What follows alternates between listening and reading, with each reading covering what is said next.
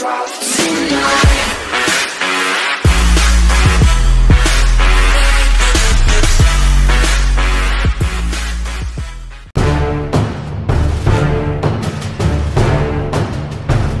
Please subscribe this channel. It's hard to maintain journalistic perspective on the launch of any new Ferrari, especially one that's held at a luxury wine resort on the side of a mountain in Emilia Romagna, surrounded by the sort of scenery that causes the Italians to put issimo at the end of superlatives. Hell, we can even forgive the company's controversial decision not to serve cocktails until after the press conference, meaning we had to listen to the rundown while entirely sober. It's a tough job, but we bet you're glad we're here to do it. Having our full attention provided Ferrari the chance to tell us plenty about the new 488 Spider and its turbocharged engine. The presentation covered pretty much everything, being detailed enough to include a slide entitled How the F3 with SSC and F-trac deals with the demands of power on torque distribution. If we tried to summarize the whole thing, we would probably bust our monthly allocation of pixels. But we don't really need to, as pretty much everything bar the Spider's roof is identical to the 488 GTB we drove back in June. It was fascinating nonetheless, especially when the talk turned to the strange business of marketing open-topped Ferraris. Renault is on first-name terms with pretty much its entire customer base, and officials told us, with commendable exactness, that we can expect just over half of US-bound 488s to be Spiders. The number for the 458 was 53%. While you'll be unsurprised to learn that 60% of buyers have already owned at least one Ferrari, the revelation is that 90% of them will be what Ferrari terms Spider-only customers, unwilling to even consider a supercar with a fixed roof. There are, it transpires, two very different tribes of 488 owners.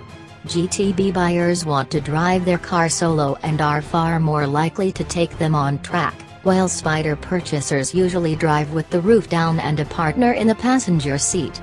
They are, we were told, open car hedonists looking for driving emotions. We'll leave the mental image of that one up to you, but we'd be surprised if it didn't include gold jewelry. A dichotomous customer base. This brings the paradox. Because while the 488's customer base is seemingly split between these hard-driving alpha males and leathery debauchees, there's only really a single car, one that now has the option of a neat folding hardtop.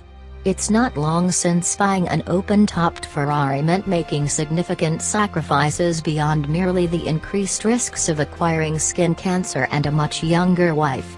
Spiders were the dynamic inferiors to their metal-roofed sisters, trading the opportunity to work on your tan and to better appreciate their wailing soundtracks for less performance, less precision, and a noticeable reduction in structural rigidity.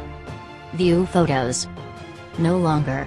The 488 Spider is so close to being the equal of the GTB in every regard as to make no difference. It's 110 pounds heavier, although a claimed 55 pounds lighter than would be an equivalent softtop, the mass added by the roof mechanism and some underfloor reinforcement at both ends. Yet Ferrari claims an identical 3.0 second 0 to 60 mph time for both versions and says they're only 0.3 second apart by the time they reach 124 mph, which the Spider manages in 8.7 seconds. More remarkably, the 488 Spider is within a second of the GTB around a lap of the company's Frano circuit, and with its roof raised has, Ferrari says, 95% of the torsional rigidity of the coupe. Beyond the need to find slightly more money, and losing the chance to see the twin turbocharged V8 through the GTB's clear engine cover, you don't really lose anything by picking the Spider. In technical terms, a DNA swab would not separate the two cars. Ferrari tried to develop a separate suspension tune for the Spider but then realized that it worked best with the exact same spring and damper settings as the GTB. The adaptable systems apparently are quick-witted enough to effectively cancel out the slight differences in mass and structural strength.